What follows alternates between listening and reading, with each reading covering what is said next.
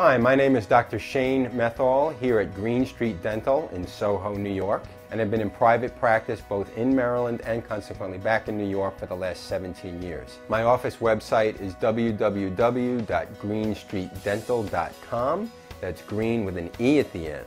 And today I'm going to be talking about teeth and dentistry. It's important to make sure you see your dentist first to rule out any discrepancies in your bite, which can be caused by missing teeth or misalignment of teeth, any skeletal or growth imbalances which could cause a discrepancy in your bite. Of course, there's always a behavioral component, which is the hardest thing to fix. It's also important to rule out any pathology in your jaw joint.